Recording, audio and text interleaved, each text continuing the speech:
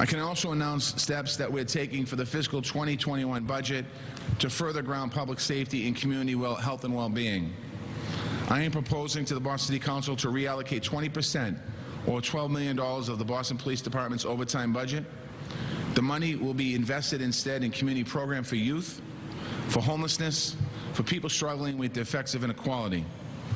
That includes $3 million to implement our public health declaration, $1 million to support trauma response and counseling at the Boston Public Health Commission, $2 million for community investments through other city departments, including violence prevention, language access, food security, immigrant advancement, elder support, and the Human Rights Commission.